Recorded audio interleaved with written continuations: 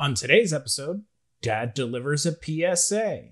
Stay safe, stay home. He thinks he's Superman. And Dad uses a wireless probe. I got my little Superman thing there going. And shows off his lyrical skills. Boots and pants and boots and pants and boots and pants and Who got this? Dad got this. What's up, DGT Alliance? Welcome to Dad Got This. Today's a little bit different. I'm not quite dressed for cooking. Well, I am. Outdoor cooking. Dad's gonna do some grilling today. We're gonna make some ribs. We're gonna do a variation of the 3-2-1 rib, maybe a little bit less because I like mine a little chewier than fall off the bone. But this is also a challenge. This is a collaboration. This is the hashtag quarantine cooking collaboration with our buddies over at Kitchen Queers. The rules were you have to use what you have in the house and you can't make any special shopping trips to make your meal. I happen to have a rack of ribs. I don't have barbecue sauce, so we're gonna have to get creative. All right, let's get prepping these ribs. So I got a small rack of pork loin back ribs here. They're about 2.5 pounds. Should be enough just to feed the couple of us. The recipe doesn't really change much depending on how big your ribs are. So the first thing we have to do is just give these a quick prep. And the only thing we're gonna have to do is remove some silver skin. The silver skin is right here. It's the membrane that holds the back of the ribs together. You don't have to take this off, but most people like to because you can get a little bit of a weird texture when you eat them. All you have to do is try to get a corner up and a paper towel. And then you can grab at it and rip at it. I have a video that actually shows you how to break down a set of ribs. And I'll go ahead and link to that to show you guys how to do this so you don't have to watch me go through all this, but I'll send you a link to that. But that's it, really. Get a corner up and rip. We'll keep the seasoning on this one a little simple. We're gonna go with some sea salt.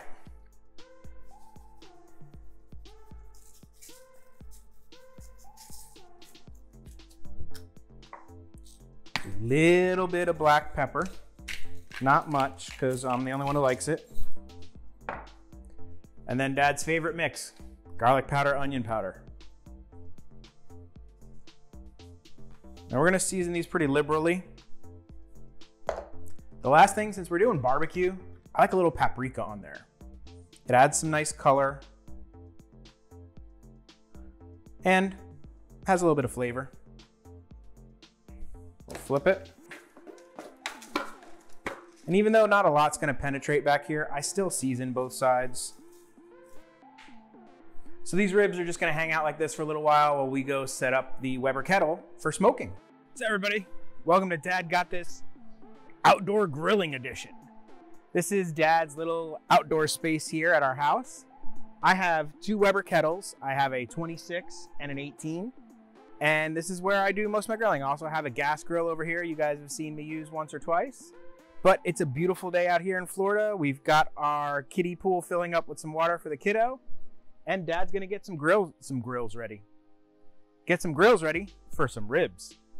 What we're doing today is we're gonna do a quick smoke with indirect heat.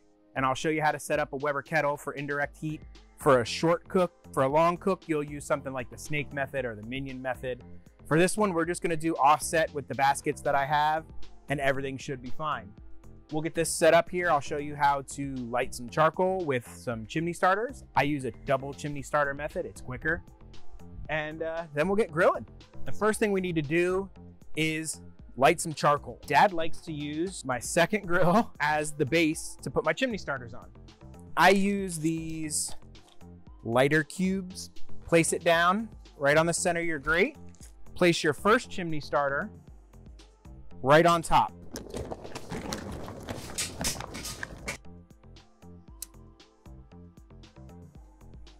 Put your chimney on top. And this was something I found on YouTube, and it really does work. If you take a second chimney starter and stack it on top of the other one, it's gonna come to temp so much faster. It's like a vortex. Works great. My one chimney on top of my other, and you try to close it up as much as possible. This is one of the reasons I like to have a second grill, because I can start my chimney on here, and then I can have my grate open on the second grill. This was from last weekend's cook. I did a pork shoulder, but that's an old thing I use for a drip pan. You can use it a couple times. All it's doing is you're gonna put a little bit of water in there, and that keeps some moisture in there while you're smoking. Those are my Weber charcoal baskets. They still have some good charcoal in them. I'm just gonna pour my new charcoal right over that. That's only from last weekend's cook, and that will be fine. This is Dad's backyard. We're on a little pond with a fountain, and we just recently bought a kiddie pool for quarantine. Stay safe, stay home. We are here, and the kiddo is loving her new little pool. And we are just enjoying some outdoor time. It's 88 degrees, almost 90 degrees. Dad's looking scruffy because I can't get to a barber. And quarantine's been interesting. I probably haven't left the house in 20 days. But at least I can look at this. This isn't too bad to get up and look at. We should be up to temp soon on this charcoal and be able to start getting our ribs going. They're going to take about 5 hours, maybe 6. So it's a long process, but I kind of enjoy it. One of the next things we're gonna do is we are gonna set up our digital probe. And Dad uses a wireless probe. I got my little Superman thing there going. I use a wireless barbecue meat thermometer probe. It's a dual probe, and it'll tell you the temp of the grill, and it'll tell you the temp of the meat if you put a probe in it. I'm not gonna put the probe in the ribs. I'm just gonna use it to keep track of the temp of the grill. The grill, when you look at the temp on the outside of the grill top, it's not very accurate. That thermometer is not very good. It tells you the temp there, not really where you're cooking. So these are a better option. I'll show you how to set it up. So we are quarantine cooking, and Dad's gonna show you how to use his little digital thermometer wireless thing for the barbecue grill. And I dropped it, which happens a lot. All right. This one is a 2-set. So it comes with a receiver and a transmitter. It's really simple. You get probes that you can insert into the meat or into a clip that goes on the grill grate. Those probes click into here, like so. Hit power. And it's telling me that it's 81 degrees. Pretty close to that in the shade over here. And like I said, I'm only gonna need one probe today because I'm not cooking the ribs to a temp, I'm cooking them to a feel. And then you have this one, which you hold on, and boom, it's telling me that that temp is 81 degrees. So it's telling me 81 degrees. We'll get it set up on the clip when it's ready to go. And this will help me monitor my temperatures for the grill. All right, I'm gonna show you kind of a peek at the charcoal and let you know how to know when it's done. And as you see there, all that charcoal on top is still black. You want it all white and ashed over like that. And that's gonna let you know that it is ready to go. This is still not ready. And we wait. There's a lot of waiting in barbecue. Hey kiddo, you having fun? Our charcoal is ready. And I'm gonna show you our indirect cooking setup. Hold on one second. What is indirect grilling? Indirect grilling just means you're gonna set your grill up so that the charcoal or the hot side is on one side and you have another side where there is no charcoal. Because if you tried to cook the ribs right on top of the coals, they're just gonna burn. So you're using it more like an oven than an actual grill. So that way, by having everything on the side over there by the water pan, you can cook it over there as long as you want a nice low temperature and it won't burn from the hot heat of the coals. We are ready to pour some charcoal into our grill. First step, remove the top chimney and set it someplace where it will not burn. Dad uses his third grill. I have 3 grills, it's crazy. This is roaring and ready to go. And we are just gonna pour it right in there. Stage 1, charcoal in. Now we're just gonna go ahead and level the charcoal out a little bit so we can get our grill grate on. Grill grate. I'm gonna show you where to place this. This is the little thing to stick your probe into, and that's gonna teach us where the temp is. All right, we are gonna place this on the cold side on there, and that should give us a pretty good temp reading around where we want to know the temperature of the grill. We wanna know the cold side, and that's the temperature we wanna try to maintain. Next thing to do is just put the lid on this sucker and let it come to temp. So on the Weber, you've got this dial here, and that opens and closes the bottom baffle. As you can see, there's some ash coming out. And Dad marked his. This is partially about half open, and that is full open on that mark.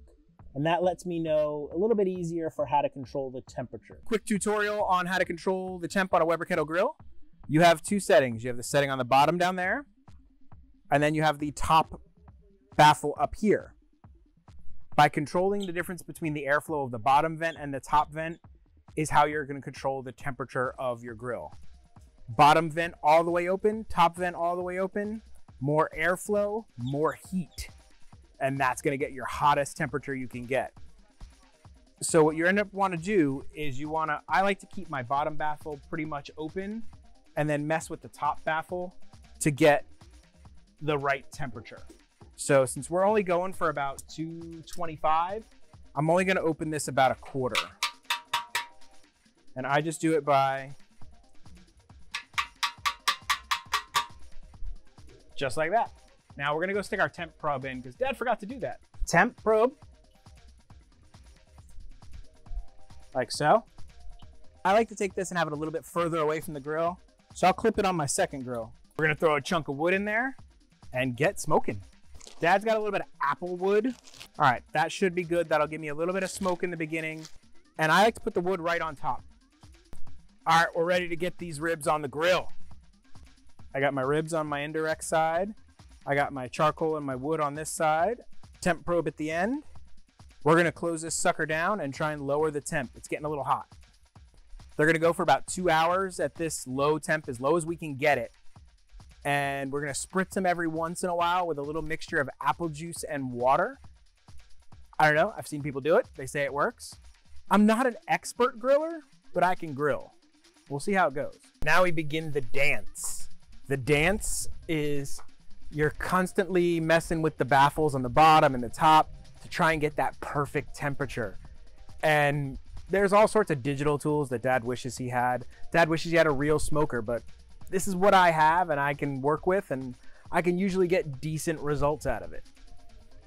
You know, the gadget guy and Dad wants the BBQ and everything. It's in a digital fan and it controls the temp directly. Right now, I'm like tappy tap tap, tap tap tap, tap tap tap, constantly trying to make sure that I've got the right temp. Then you're monitoring your charcoal. But what else am I gonna do? I'm on quarantine. So, kiddo's in the pool. And figured I'd go out over here, give you guys a little tour. This is our little pond with our little fountain. There's fish in there. I have not gone fishing yet, but I intend to. And we got all sorts of like birds and stuff. Haven't seen a gator yet. I'm almost shocked that we haven't seen one because I'm guaranteeing that there's one in there. If you have a body of water in Florida, there's a gator in it. Just assume that. But this is quarantine life for Dad and the kiddo and the wife. Fortunately, the wifey is a healthcare worker and she is essential and taking care of people. And she doesn't get to not go out.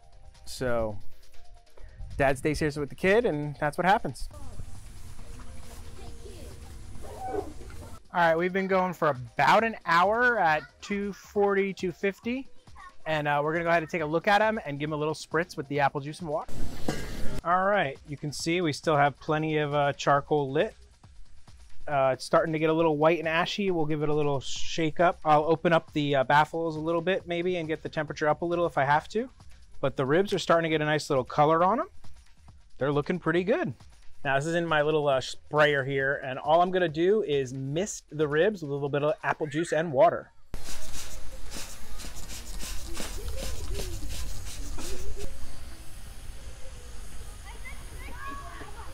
And I've watched a couple of YouTubers like Baby Back Maniac and Cooking with T-Roy or T-Roy Cooks.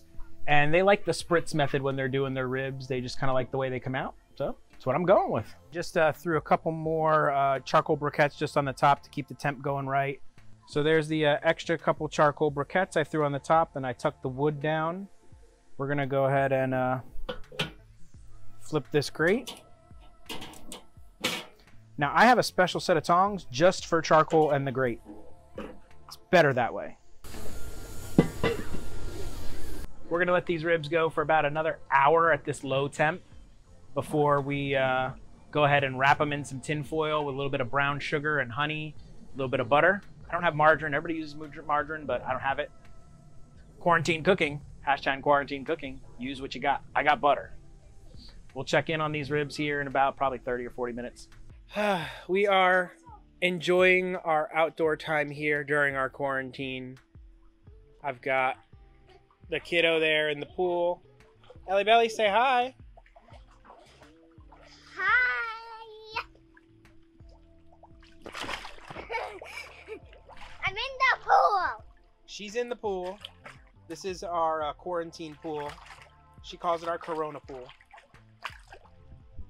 And that's what we're doing for the day. Dad's got the grill going. We're chilling in a pool, drinking a couple strawberry daiquiris. This is life right now. The ribs have been going for a little over 2 hours. We're gonna go ahead and spritz them one more time, let them go for about another 30 minutes. And then we're gonna wrap them because we're getting hungry and we don't wanna wait too long. So we'll wrap them for a little while and then hopefully have dinner here soon. All right, my water bucket is gone, so I need to refill that. And looks like I gotta toss the charcoals a little bit, but these are looking great. Starting to get a little bit of a nice color on them.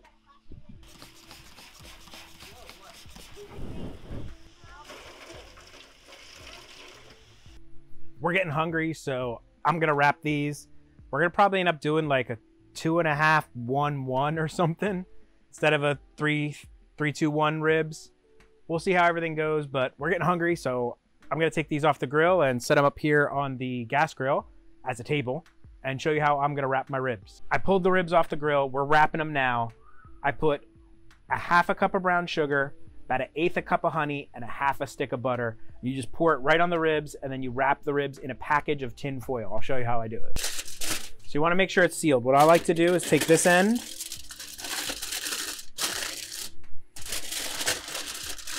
that end, and then I come up, and I tuck into a nice tight package. You don't want steam or juices or kind of anything escaping. That's Dad's rib package.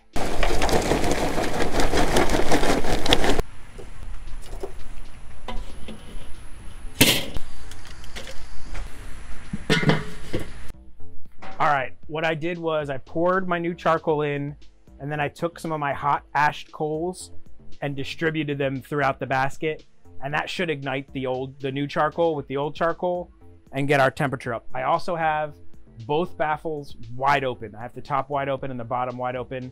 We'll try to get this up to temp, and then we'll be able to drop it down after we get it up. That's usually the way I do things.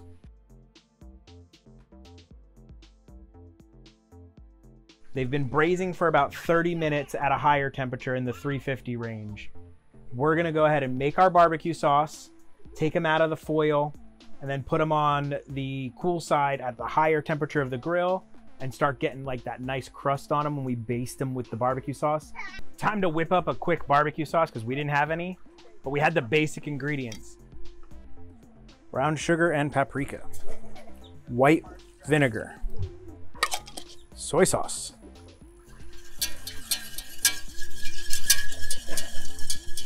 all right, once we get a nice little boil going, we're gonna add our ketchup and whisk. Lower your heat down to low and just let it simmer for a little bit. And you got yourself a simple barbecue sauce. Let's give this barbecue sauce a little taste.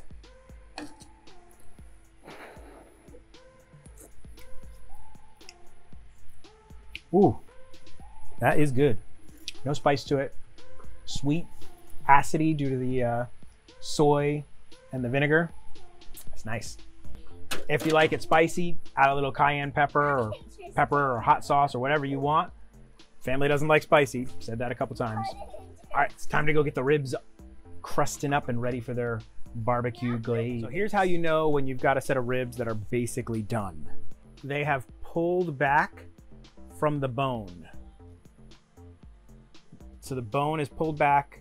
The other test you can do if you want like perfect fall off the bone is the sag test. If it falls all the way over before breaking, then it's pretty much, we're gonna baste these with some barbecue sauce, and these are basically done. A little bit of time in the grill, perfect.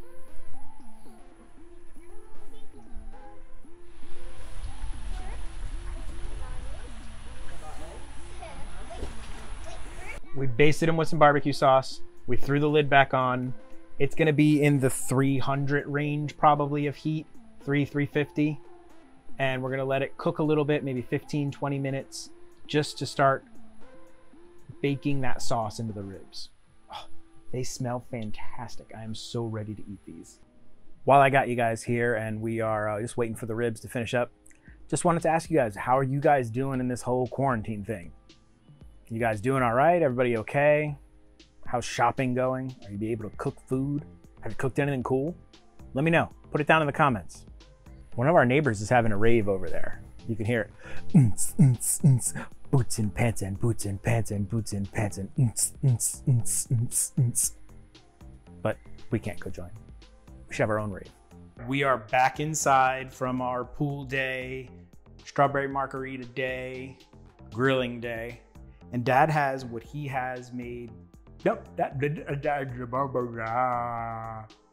Dad has what he considers his finest looking rack of ribs he's ever made. It's not big, but it'll be enough for us. But it has this wonderful like mahogany red color on it. Smells, amazing. So we're gonna cut into these, take some good photos and try one and see how they are. Do they taste as good as they look? I hope so. Hashtag quarantine cooking.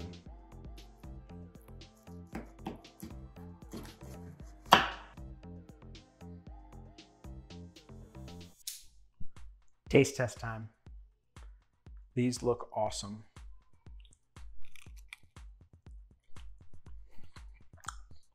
Oh, that's like meat candy. It's perfectly tender. Still has a little chew to it, which I like. Fall off the bone-ish. I mean, let me just pull that bark off and it pulls right off the bone.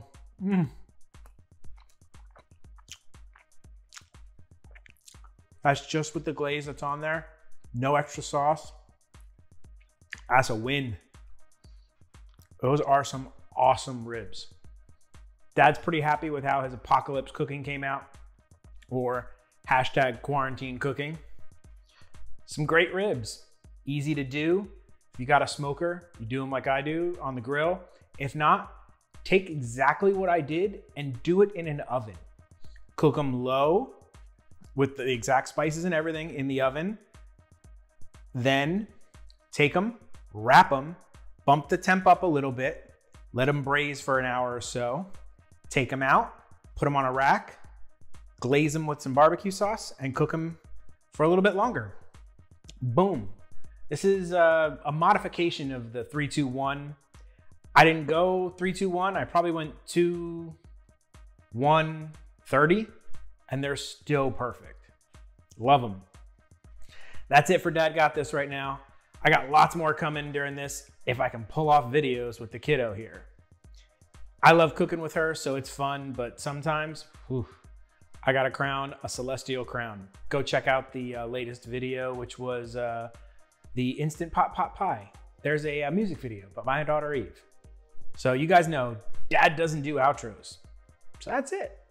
For more fun and easy recipes, visit dadgotthis.com. Be sure to like, subscribe, and hit the damn bell. I double dog dare you. Come on, you have to do it. It was a double dog dare. I mean, those are the rules.